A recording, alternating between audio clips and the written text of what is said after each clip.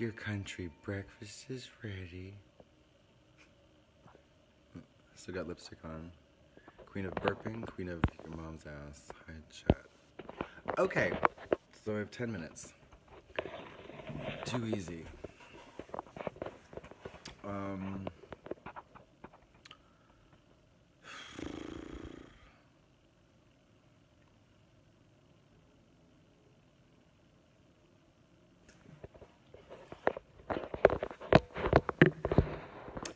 Oh, so let's start off with one thing. One thing I just realized is that in order to... Oh, bitch! Oh my god, this is so funny. This is the shirt. This is the shirt. Oh. So the shirt was designed by Rosemary. Will Kathleen, Will Rosemary, will you be marching on us with Sunday? So Catherine Tate said, Catherine Tate had a bit of called "He's a Gay Man Now," which was the funny thing about it. So my tattoo is so. Oh, the funny thing about that bit was that, so basically it was a working class family in England, and the son, who appears to, for all we can see, is straight, and he has a brother who's straight, and they're just ordinary and regular. And the mom is like this like particular kind of like, in America it'd be like this Jersey trash or like a Southie kind of it's the Northern Irish Belfast woman who's like the lazy good for nothing low life skiving drunk. Like she's at the kitchen table at a working class home, and she's just talking shit with her husband who's like doing a model airplane. It's just like whatever. And the boy comes in and she's like, you know, what's wrong with ya? She just always assumes something wrong. He looks a little bit scared, like he's trying to make a confession. And she's like, have you been flirting with girls? Have you been vandalizing with boys? Have you got arrested? And he's like, no. And she's like, what is it? And he's like, I'm a gay man now, mummy. And he's a mama's boy, of course, because it's mummy. And she's like, you're a what? You're a what? And he's like, I'm a gay man now. Like, he's like, he says it again, and he says it very like, I'm a gay man now, mommy. And she says, are you sure? And he's like, I. And the way that he says that, is that he's thought about it a long time. He's tried to fix it. He's made his peace with it enough to go to his mom, that there's nothing he can do about it. That's the way it is. He's a gay man now. And she says, great, I've got a new pencil skirt. What does she say? I got a new pencil skirt upstairs. Let's go and see if I've got the hips for it. Let's go and see if I've got the hips for this pencil skirt. I've been, you know. So she, right off the bat, is like, oh my God, we have queer for the straight guy here. This is going to be amazing. And it's just so fucking funny because his admission of gayness is not met with acceptance. It's met with this annoying stereotype that he's going to be this fairy now. And the whole tension of the scene is that he is like, dude, I'm just regular. Just let me be a regular gay guy. It sucks, but it's weird and it's different, but it's okay now. Stop. I don't want to redecorate the house. I don't want to see the tunnel groove you just had in your bathroom, your friend's bathroom. I don't want to see if those turnips work with those boots on those thugs that are, for some reason, who would, 20 years ago would stop by the house to beat me up, and now they want fashion advice. The scene is so fucking brilliant, and it encapsulates, like, the problem of Will and Grace, or not the problem of Will and Grace, but the Will and Grace world now is that, like, the ultimate tragedy of accepting yourself for who you are is that you're not that special. And it's fucking awesome. The only way to not go crazy is to realize that you're another bozo on the bus. And this is hard for gay folks because we are special. This is harder for black folks and for minorities in any particular context. And it's hard for anybody who has no legs in a room where everybody's got legs. Because that makes you special. And that, for certain activities, means you need to ask for help. You need to be able to ask for help. Help me, I'm dying. Where does it say it? Down here. Yeah. So the show's about a panic attack. The show's about a panic attack. The whole show is about a panic attack. And, because it's the only thing that's happened in my life so far that I didn't know what it was. Happened on Drag Race. I know it. I mean, I know what Drag Race is. I know what Drag Race is all about.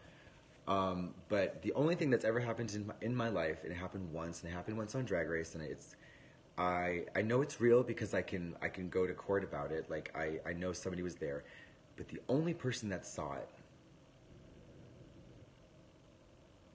was me and someone else. It didn't happen on camera. And at the time, I knew it couldn't happen on camera because I didn't know what it was. I thought, wait a minute, is this because I'm lazy? Yes, it is, but that's not the whole story. Is this because I can't think? Has my brain stopped thinking? Yes, but that's not the whole story.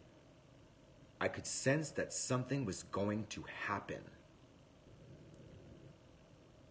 And at the beginning, it felt like, okay, failure. But that's not it. Because it was the Hello Kitty. It was like, hello. I mean, the irony of having a panic attack brought on by Hello Kitty, capitalism, consumerism. I mean, that's me. But it was just 20 years later, it's the most hysterical thing. But in the moment, it was simple. So the first thing that happened was I had to create a character.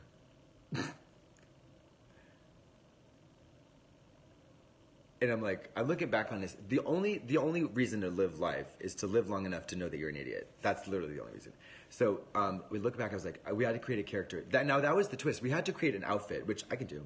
Mama, catsuits, leotards, gowns with godets, gowns with a slit, gowns with bell sleeves, gowns with a boat neck, gowns with a plunging neck, gowns with a ruched side.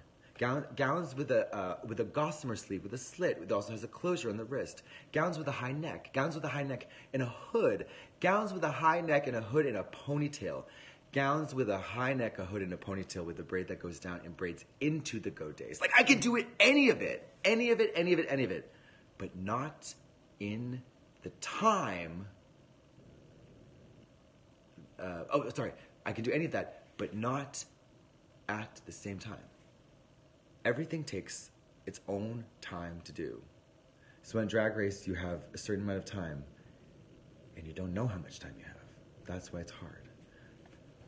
If I need to make a gown out of 4-way stretch blue velvet fabric with long sleeves, a boat neck, a slit, and a hem, I can do that in... If I have the fabric here, I have the sewing machine, I have the scissors, I have everything I need, and I know how to use the sewing machine. Mama, honey, 1.5 hours. And it'll be stage ready. Simple, obviously, but stage ready. I've done it. I could do it in an hour and a half with adequate food, water, and nutrition. and sleep. No drugs. And then,